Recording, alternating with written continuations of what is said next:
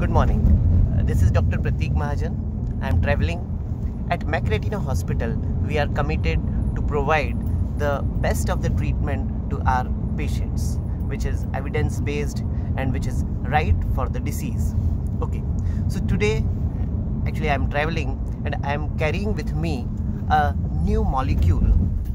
Well, let's discuss about age-related macular degeneration. Now, what happens in age-related macular degeneration is that there are choroidal new vessels which are being formed, and these vessels are being formed in response to VEGF.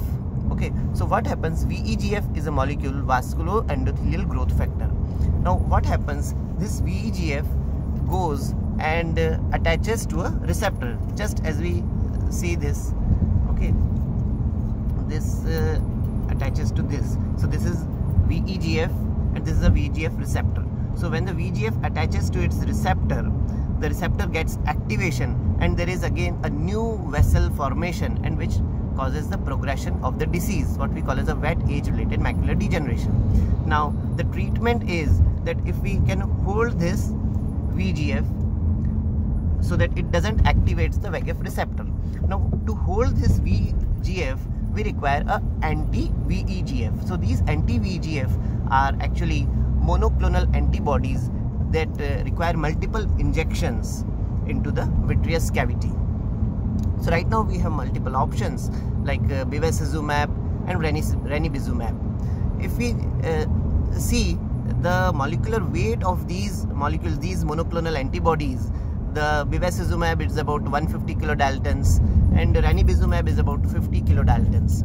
So, but now the company has come up with a new molecule which is smaller in size, and since it's a smaller in size, so when we inject a volume, there would be more number of molecules injected into the vitreous cavity.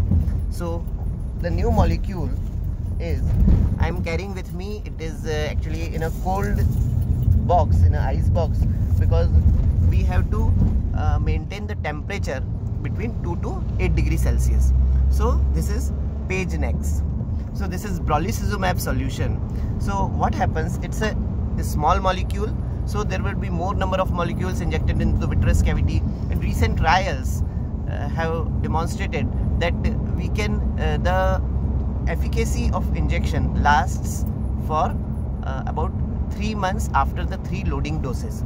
So finally, with for patients with wet age-related macular degeneration, till now we had an option of like giving 1 injection every month to continue.